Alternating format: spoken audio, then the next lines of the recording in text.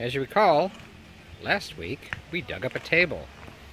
Nancy and I both had visions over the night, and we thought, how are we going to ever put that table back in here? It's impossible. So we decided a new location. It now lives at the head of the yard, under the spreading maple tree. So, here we go. Cheers, darling. Oh, she's texting. Can't be disturbed. We did it. Barton. Woo! Woo, woo, woo, woo! Success. So yeah, not only that, for once we didn't put concrete on the legs. So we can move it.